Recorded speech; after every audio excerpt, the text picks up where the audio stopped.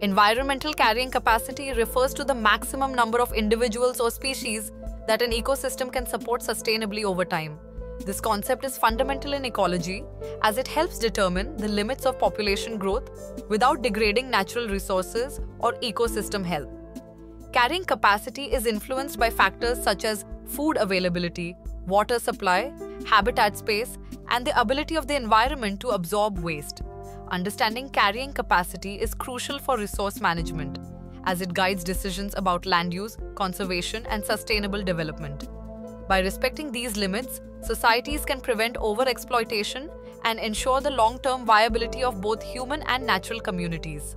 When a population surpasses its carrying capacity, the environment can suffer significant degradation. Resources such as food, water, and space become scarce, leading to competition and stress among organisms.